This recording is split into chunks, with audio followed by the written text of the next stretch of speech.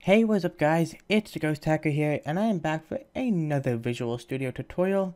And today, I'm going to be showing you guys how to either add or subtract a number from a text box or a label, whatever holds a number pretty much you can use this for. Now, it's not hard to do at all, it's very easy, but before we start, I want to quickly say that I did upgrade to Visual Studio 2015. You guys don't have to, you could be on 2013 or 2010, it don't matter, all of them will work. And yeah, so let's hop in here. Create ourselves a new project, and I'll just leave the default name for the form. Get that loaded. Alright, we're going to need a button, so go up here, type in button. Very easy, not hard. Okay.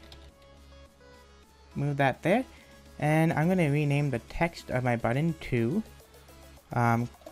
click to add, I guess. And we're going to need a label, or whatever you guys want to do this with. We're gonna change the text to 0 or whatever number you want to start at, and we are gonna double click our button. Now it's not hard at all. We're gonna do label 1 dot text, so grab the text of the label and then make it equal the label 1 dot text, and we want to do +1, so we'll grab it, make it equal itself, and then add 1. Very easy, not hard at all. So we'll try that out real fast. Click it, and we're going. We're counting. Super easy, not hard at all. Now, if you want to make it count automatically by itself, so once you click the button, it'll just keep counting up and keep going, we're going to need a timer. So we're going to grab a timer. Add that to our form. Go down here, it'll show up right down here. And here you can change the time of it. I'm going to leave it default, but that's how many milliseconds in between each time it'll count. So now we're going to open our, actually we're going to need another button real fast, so we'll grab that. There we go.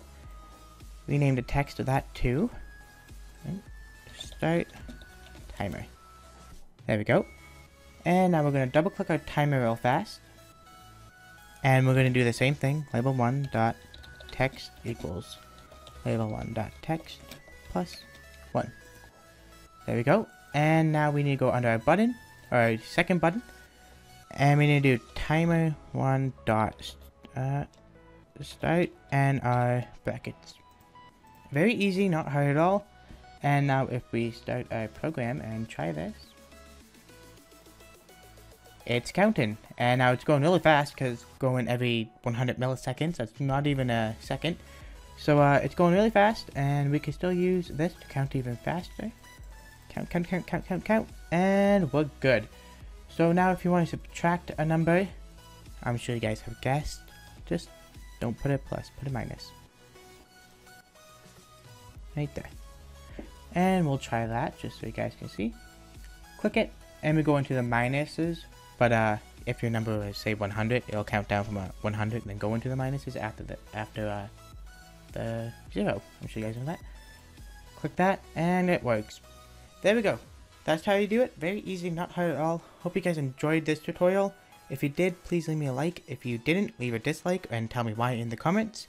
And until next time, guys, hope you guys have a great day, and bye-bye.